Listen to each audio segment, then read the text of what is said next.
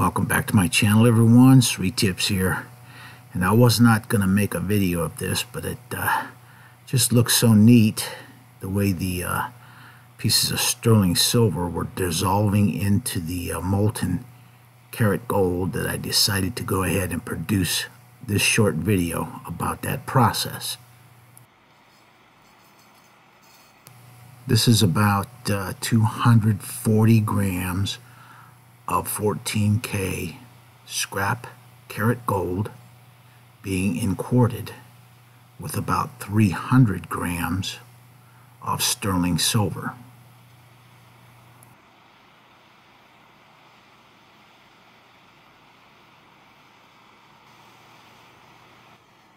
Here I brought in the oxyacetylene torch to speed the melt up a little bit.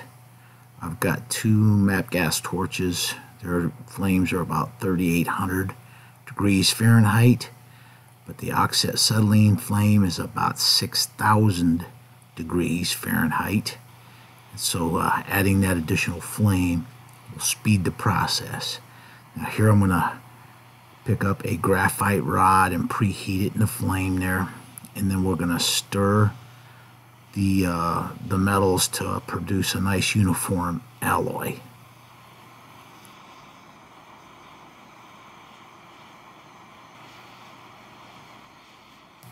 With this much gold, I stirred the alloy for maybe about a minute and a half or so, maybe as long as 2 minutes, to ensure that we've got a good homogenized alloy of silver and karat gold.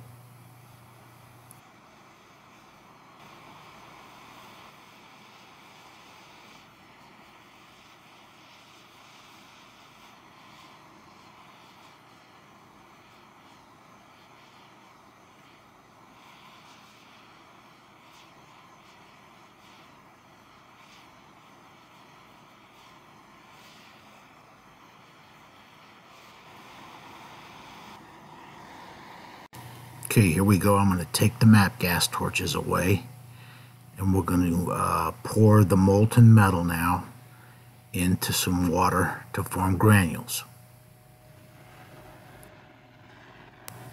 The amount of alloy that I'm working with here is going to produce about 7 or 7.5 true ounces of pure gold, and I had to do the inquartation in 2 batches because the capacity of the melt dish there was not large enough to support over 2 pounds of metal that would be in there if I mixed all the carats together. So here I'm doing the 14K, and then later on we'll do the other carats separately.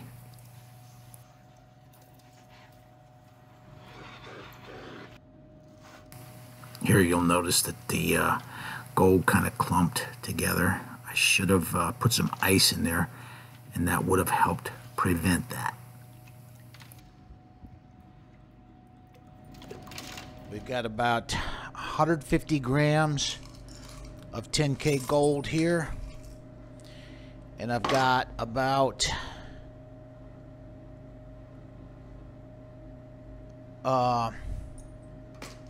50 grams of 18K here. We'll start this up.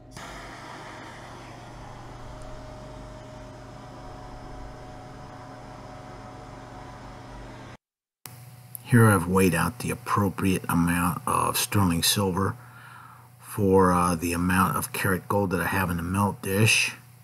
And though those long curly pieces of sterling silver come from the knives that I had saved up, I spent 2 days peeling the sterling silver off the handles of some knives from some sterling silver sets that I had bought, and I had saved those knives up, and that's what you see in there. The little curly pieces are the peeled off sterling silver from those knives.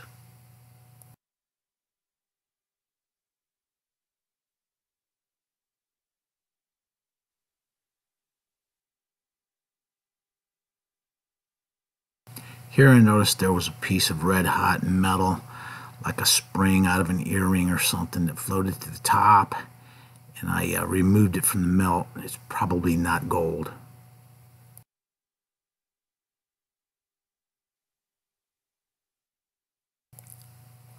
I've been getting some comments in the comment section about questions as to why I choose to use sterling silver here to inquart the gold. And the reason I use sterling silver is because I refine silver.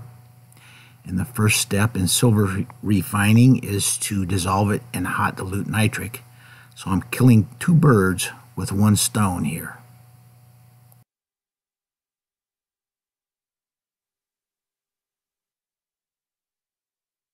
Here we go. I'm going to pour the molten metal now, just like before, onto a wooden slab that's been soaked in water to try to form some granules in the metal container of water.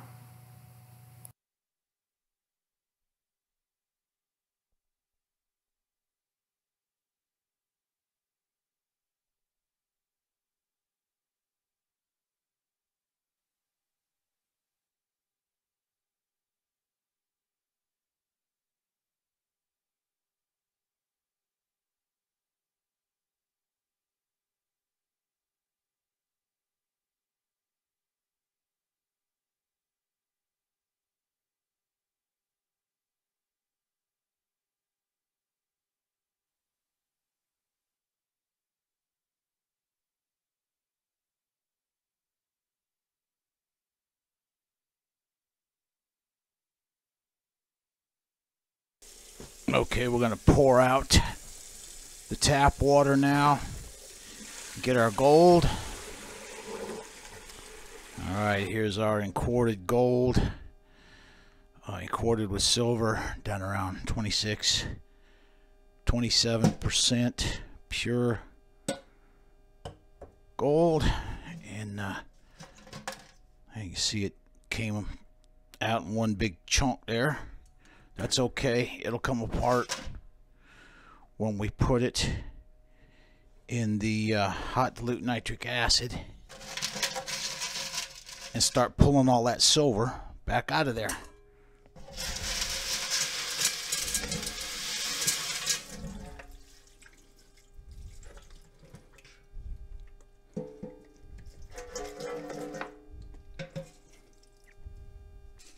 This should yield me about 7 troy ounces of pure gold in this refining. I'm not going to show the rest of the refining. Everyone's already seen how it's done. I just wanted to capture the footage of the metals melting in the melt dish out there. That's quite remarkable. When I added the silver to the carat gold to inquart it. And that's what this video is mainly about, just that inquartation process. And I've got part 2 of the jeweler's waste low-grade floor sweeps in progress. I just need to get out there and get it finished up. And that'll conclude this video. Thanks for watching.